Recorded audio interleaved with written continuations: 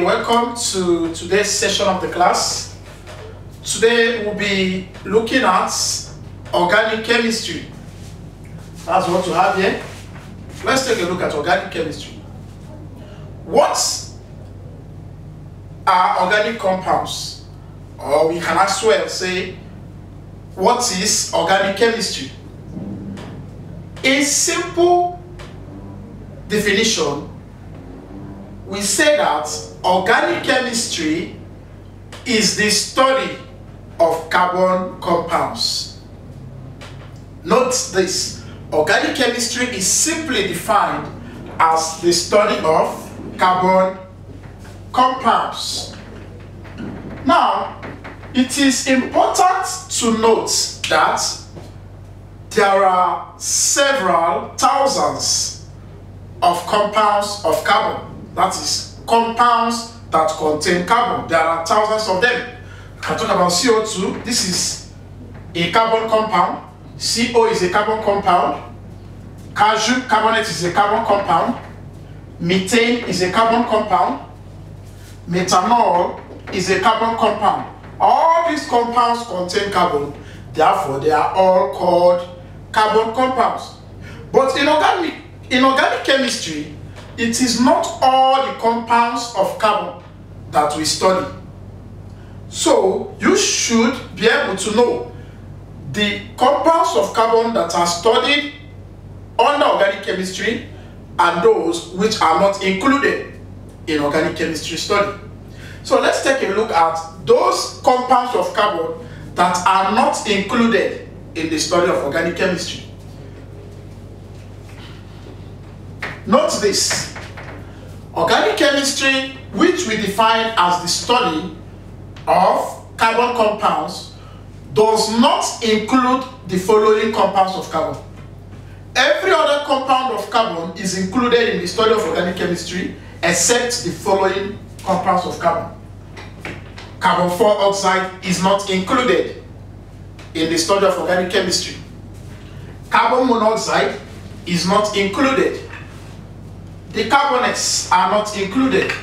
When we say the carbonates, there are many of them, like calcium carbonate, sodium carbonate, potassium carbonate. All the carbonates are not included in the study of organic chemistry, though they contain carbon, but they are not included in the study. The other compounds of carbon that are not included are, we have the bicarbonates.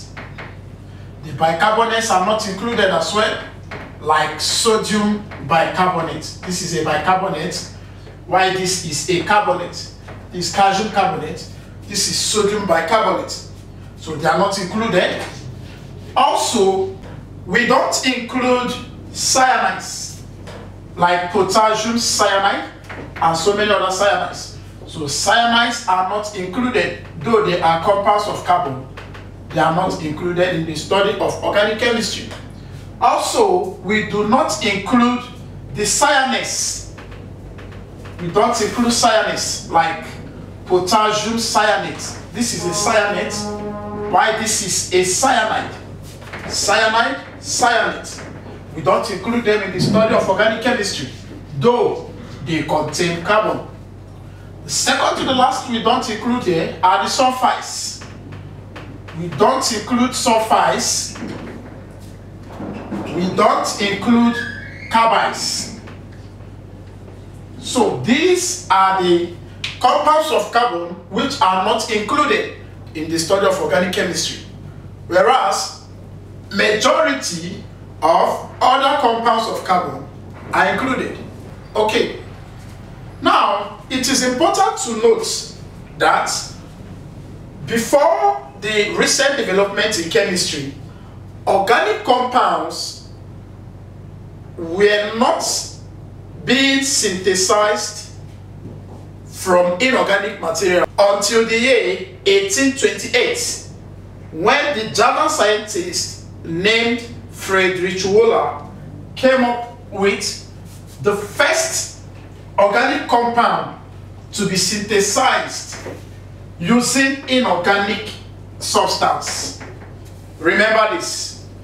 Before the year 1828, organic compounds were not being produced from inorganic materials. Rather, they were being produced from organic substances.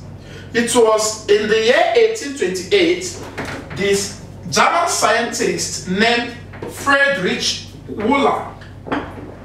He was the first scientist to produce an organic substance using inorganic reactants. And the organic substance he produced using inorganic material is urea. While the inorganic material he used as the reactant is cyanate. So he reacted ammonium cyanate. That is, after heating ammonium cyanate, he produced urea. That is CONH2. This is urea, and the structure of urea is like this. This is what you call urea. This was the first organic compound to be produced using an inorganic material. Remember, the inorganic material that was used is ammonium cyanate. On heating ammonium cyanate, urea was formed. And this was done in the year 1828 by Friedrich Wöhler. Ever then, so many other organic compounds can now be produced using inorganic materials. In the next video, we'll be looking at classifications of organic compounds. Thank you for watching, and do not forget to like, share, and subscribe to our channel. Thank you.